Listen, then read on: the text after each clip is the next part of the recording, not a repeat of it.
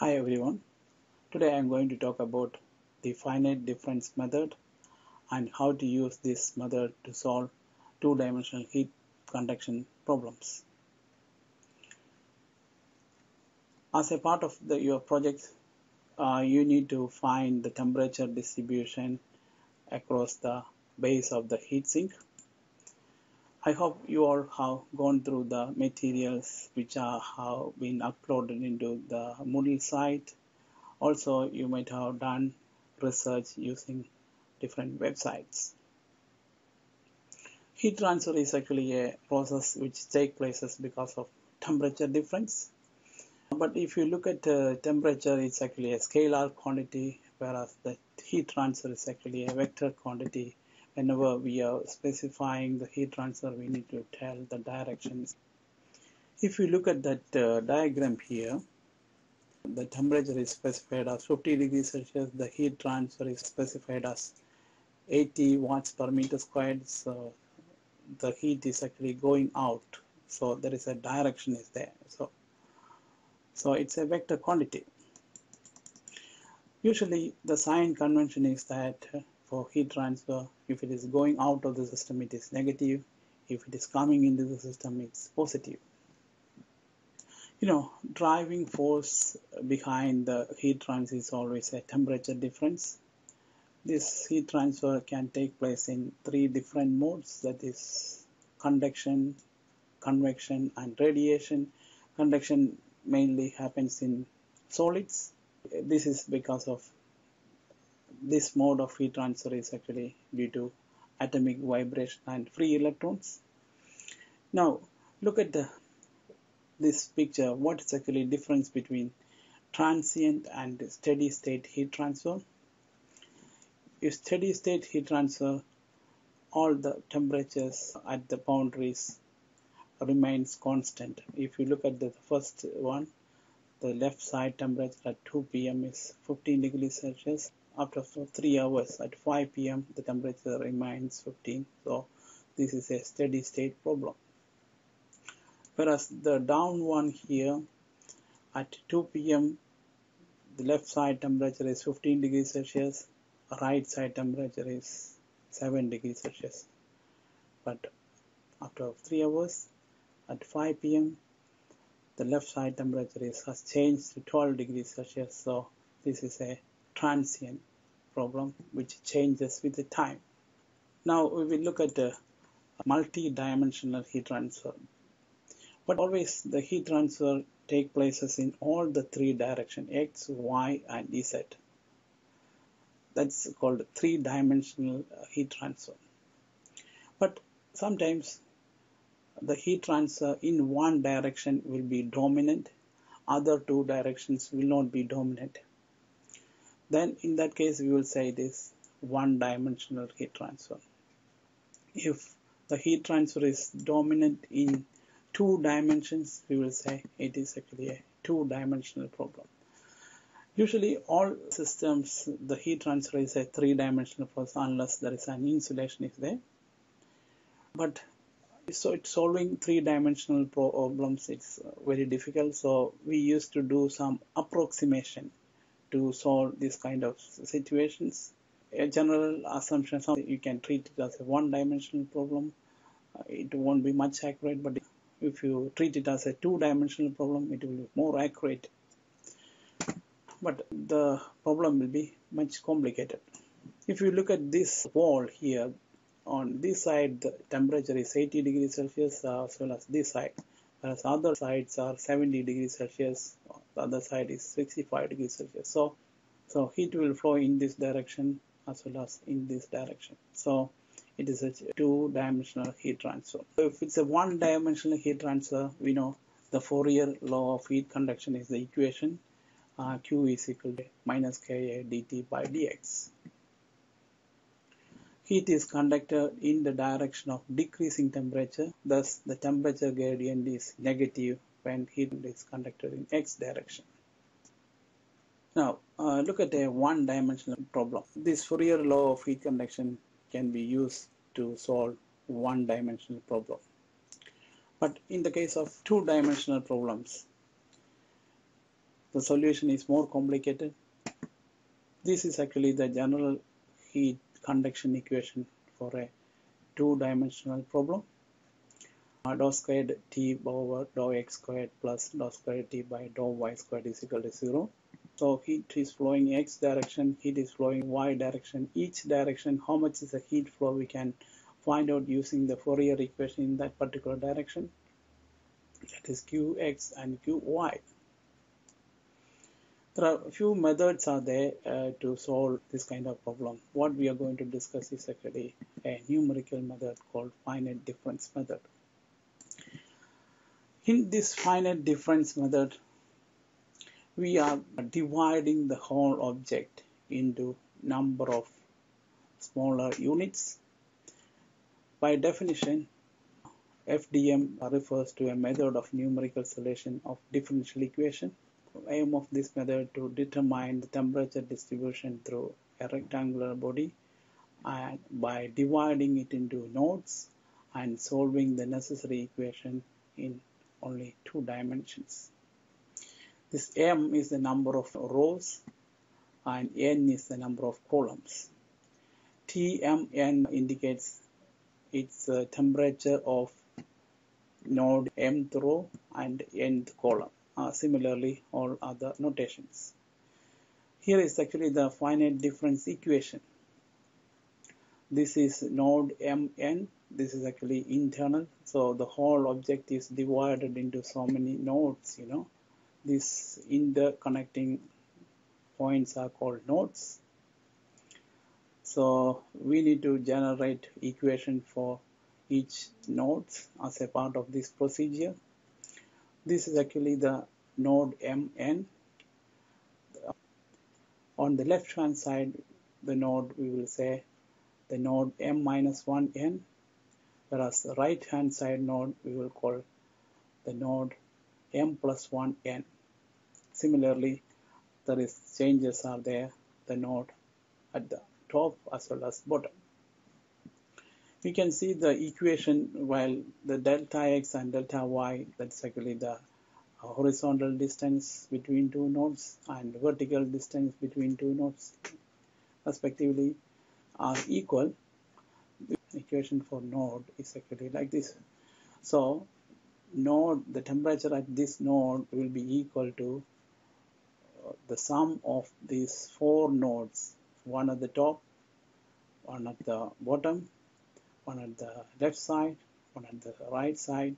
We need to add all these temperatures, then divide with the 4, then you can get the temperature at this node. So this is an internal node. So you need to find the sum of all the 4 temperatures nearby and divide with the 4. That is, will give you the temperature at this node.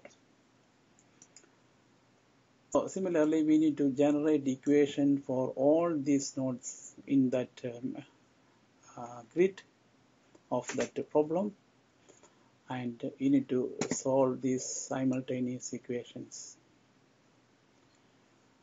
Let us look at what are the kind of boundary conditions. The boundary can be constant wall temperature. If at the boundary the temperature is specified, we will say it's a constant wall temperature boundary. Sometimes the boundary will be exposed to convective medium. For example, air is there at the boundary and the air temperature is given, the wall temperature is not given. Then in that case we will say it's a convective boundary. And we can classify the nodes as internal node. These nodes are within the solids. Just now what we have seen is the node Mn is actually internal node. Sometimes the node will be exposed to a convective boundary. So in that case we need to use a different equation, or if it's actually a corner node, also we need to use a different equation. That is what is given here. This is the equation for a internal node. This is the equation for a convective boundary node. This is the equation for a convective corner node. In this case, there is a constant called Bi is nothing but Biot number, which is equal to the heat transfer coefficient times delta X divided by K, where K is the conductivity. Now let us have a look at a question. This is a question where here the temperatures at the 4 phases are mentioned. The top phase is actually 500 degrees Celsius. All other 3 phases 100 degrees Celsius. We need to calculate the temperatures at these nodes using finite difference method. The procedure is here applying finite difference equation for each node. We will be getting 4 equations. For example, if you look at the node number 1, if you take the node number 1, its temperature T1 will be equal to the temperature of this node, which is 500, plus temperature of this node, that is 100, temperature of this node, that is T3, temperature of this node, that is 2, all divided by 4. So that is what is given here. 100 plus 500 plus T2 plus T3 minus T4 T1 is equal to 0. We can bring this 4 T1 to the other side and you can find out the value of T1. These are the nodal equation for other nodes. Node 2, node 3, node 4. We got a set of simultaneous equations we need to solve. Then we can get the answer as T1 is equal to T2 is equal to 250 degrees Celsius, T3 is equal to T4 is equal to 150 degrees Celsius. Now I am going to show you how to solve this question using Excel. This is an Excel spreadsheet. In this, each node I am going to put as a cell. Each cell in Excel is actually a node. So node 1 is this one, node 2 is this one, node 3 is this one, node 4 is this one. So let me enter the boundary temperatures. That's 500 at the top. This side is also 500. Whereas this here it is 100, here is 100, and here it is again 100, here 100, and left side is again 100. Now I am going to put some equations here. The nodal equation for the first node, this is going to the first node, so that's equal to the sum of the right node plus the top node plus the left node plus the bottom node, all divided by 4.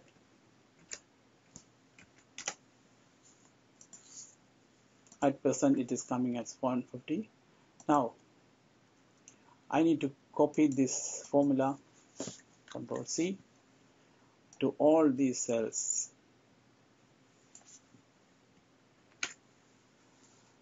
Now, in some of you might be experiencing a problem with this process. You might be getting that there is a circular referencing is there. So in order to solve that, what you need to do, you need to go to options and formulas and click here enable iterative calculations. If this is not ticked, this solution is not possible. So you can see the temperature values. This is what is how we are getting. Now we can solve this question in large scale. If we want to get more accurate results, we need to increase the number of nodes. For example, I am going to have 10 nodes like this way. I'm going to set the boundary conditions all first. For example, here, and in this direction also I am going to have many nodes, and again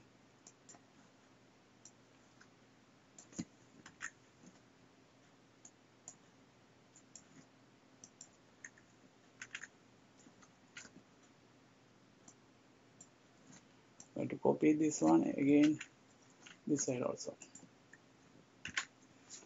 This is the grid now. Now I am going to use the same formula here, that is sum of all of the temperatures of surrounding nodes divided by 4. I'm going to copy into all these things. This is the one. It has been done. Now we can plot the temperature distribution using this icon, which is conditional formatting. You can see the color scales. You can set the second color scale for the temperature distribution. Using this method, you can try the questions given in that sheet. That's all for this time. Thank you.